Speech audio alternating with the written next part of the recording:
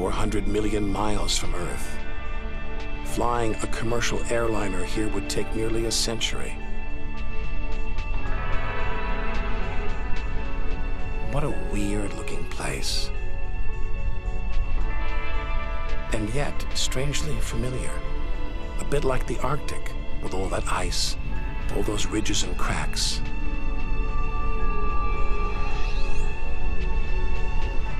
It's Jupiter's moon, Europa. And maybe like the Arctic, this ice is floating on water, liquid water. But we're 500 million miles from the sun.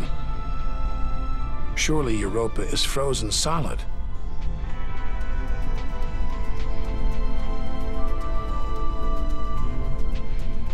Unless Jupiter's gravity is creating friction deep inside, heating the ice into water, allowing life to develop in the waters beneath its frozen crust.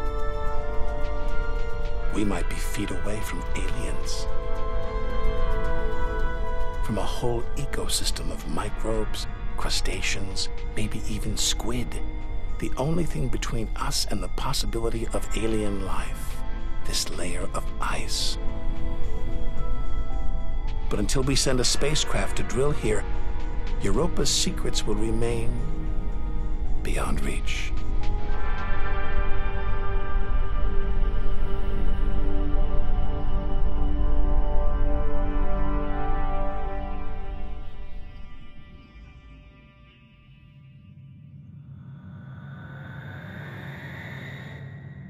It's captivated our imaginations, haunted our dreams.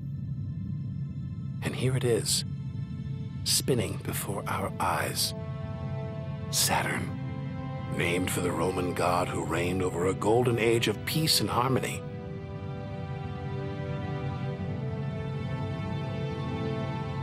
This planet's a giant ball of gas, so light it would float on water. Its spectacular rings would stretch almost from Earth to the moon.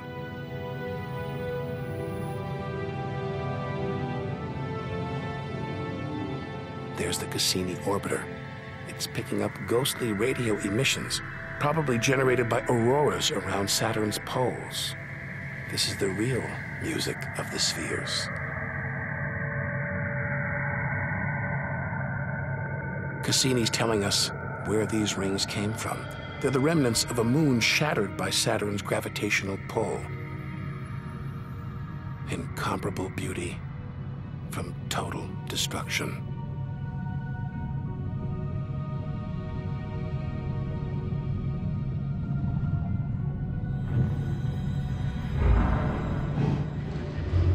Billions of shards of ice, some as small as ice cubes, others the size of houses.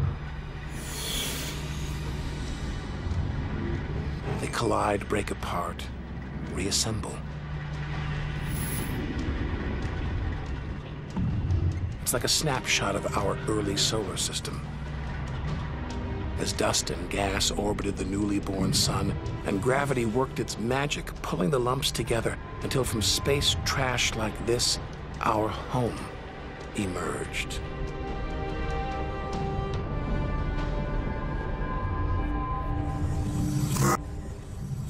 We could stay here forever.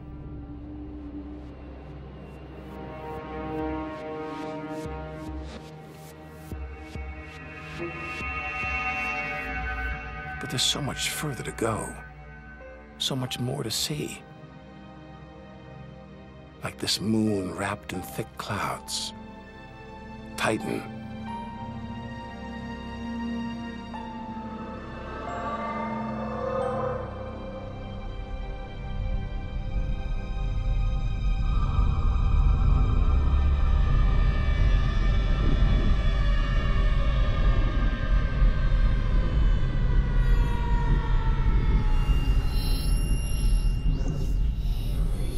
There's an atmosphere down here.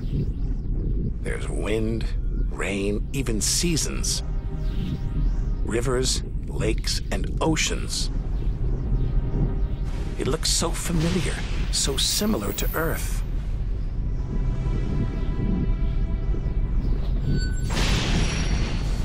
But that's not water. It's liquid natural gas. Hundreds of times more natural gas than all the Earth's oil and gas reserves. Maybe one day we'll use this energy to fuel a colony. Assuming there isn't life here already.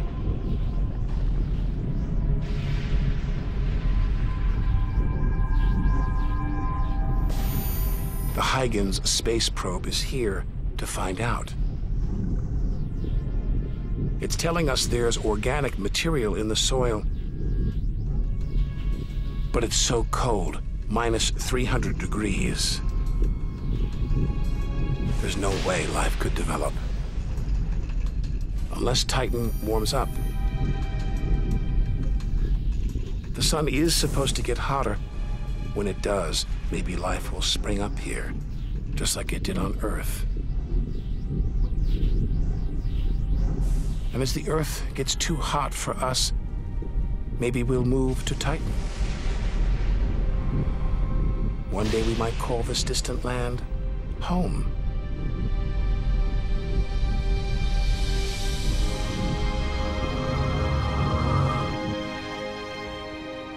Home. We're at least 700 million miles away now. After this, we lose visual contact with Earth. We're standing on a cliff, looking out over a great chasm that stretches to the beginning of time. Do we have the courage to jump? We're in the solar system's outer reaches. Unseen from Earth, unknown for most of history. It's like diving into the depths of the ocean.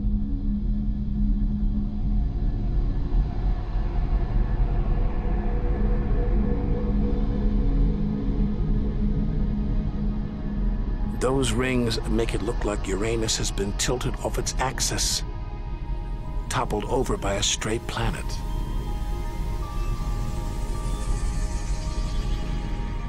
It's eerie out here. Already beginning to feel small, lonely. Maybe this is how we'll feel at the edge of the universe.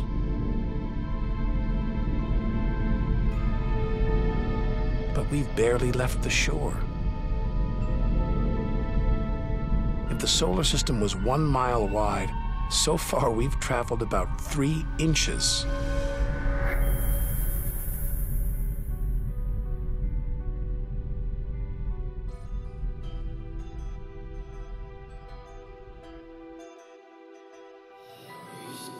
Out of the deep, another strange beast, the god of the sea, Neptune. This world is covered in methane gas, and a storm as big as Earth, whipped up by savage 1,000-mile-an-hour winds. Back home, it's the sun that drives the wind, but Neptune's far away. Something else must be creating these ferocious winds. But what? We know very little about our own solar system.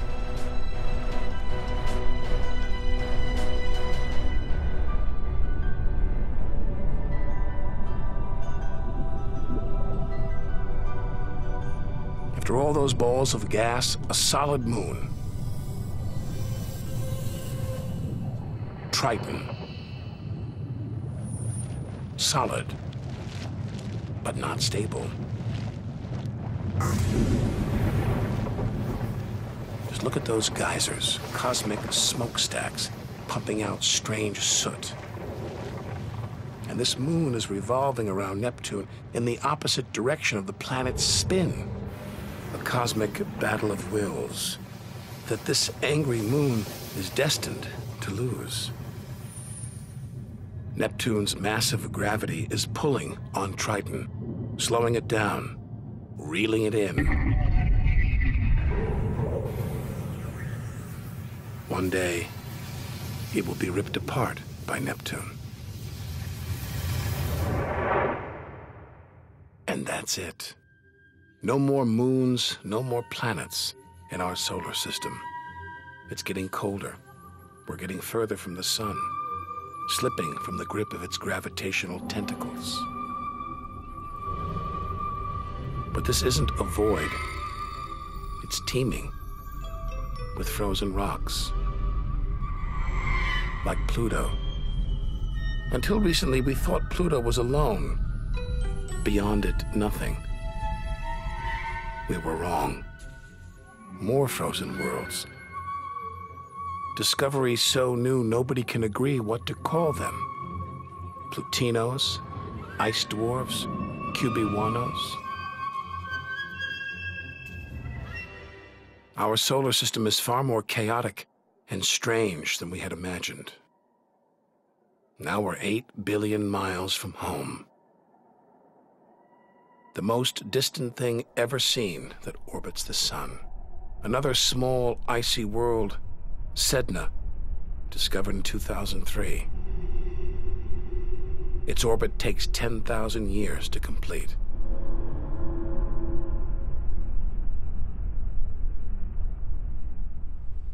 Hang on. There's something else out here. 10 billion miles from home, the space probe Voyager 1. This bundle of aluminum and antennae give us close-up views of the giant planets and discovered many of their strange moons.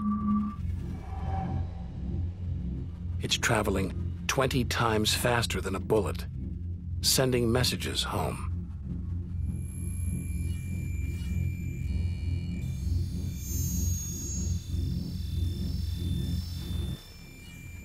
That gold plaque, it's a kind of intergalactic message in a bottle.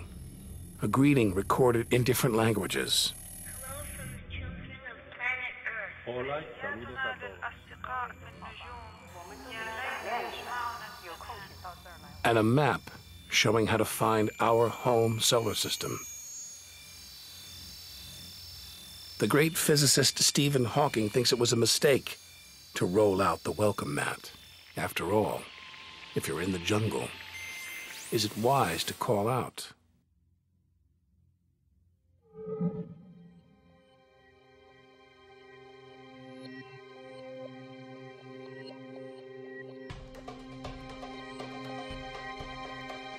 These comets look like the ones we saw earlier. There's a theory that the raw materials for life began out here on this until something dislodged it, sending it hurtling towards the Earth. And seeing all this ice, maybe comets carried water to Earth too. The water in the oceans, in your body. All from this distant celestial ice machine.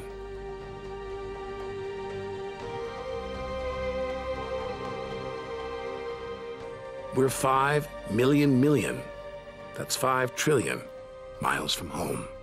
But this is still only a baby step. Ahead, trillions of miles, billions of stars.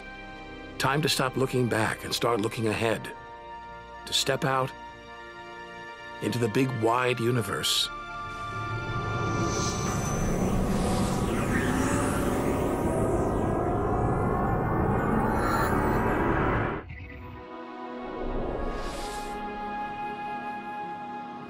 Interstellar space.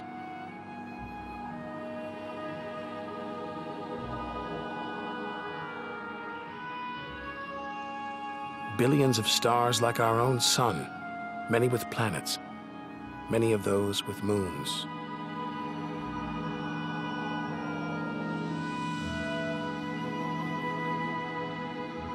It's hard to know which way to go. There are infinite possibilities. We're going to need a serious burst of acceleration